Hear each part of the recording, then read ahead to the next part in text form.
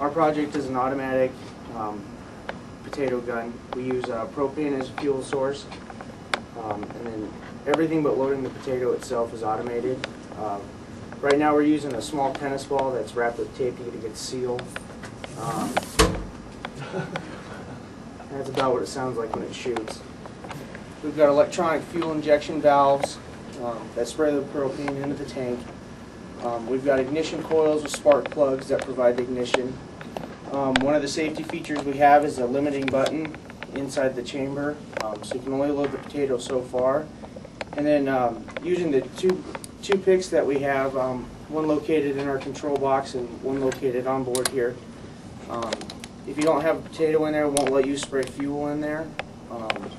Some of the other safety devices, if you've already sprayed fuel in there, it won't let you spray it again until you've fired it.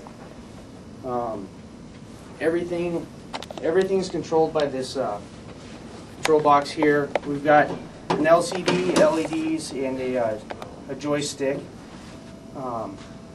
When you go left and right, it goes clockwise and counterclockwise, and then up and down, moves this thing up and down.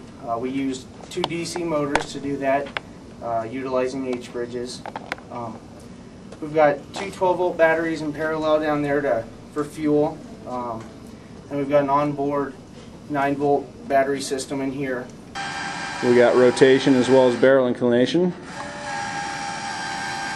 That works in both directions. Inside our main control box here, we use a 40-pin PIC, and then we're using a 16 F88 in our onboard, the cannon itself. We use serial communication to discuss back and forth. Our joystick is controlled by the Hall effect.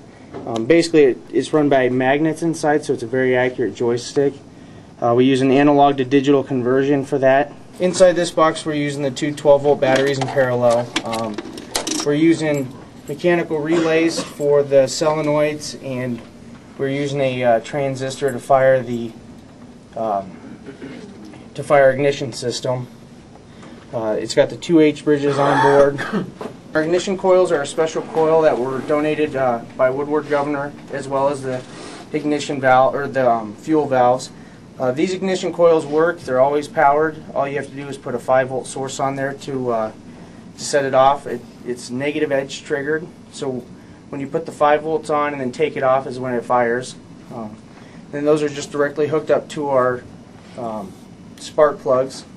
And then our ignition valves back here, you put 4 amps on there and it opens them, and then take it off, it closes them. This switch is the barrel sensor. When it sits up in here like that, the projectile can only travel a certain distance down, so we get a consistent chamber volume. The projectile actually makes contact with the switch and lets us know we have a projectile present. As you can see, right inside, on the inside of this combustion chamber, you can see the spark plug protruding. This is test 1.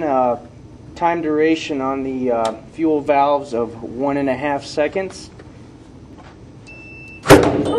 Holy crap! Yeah!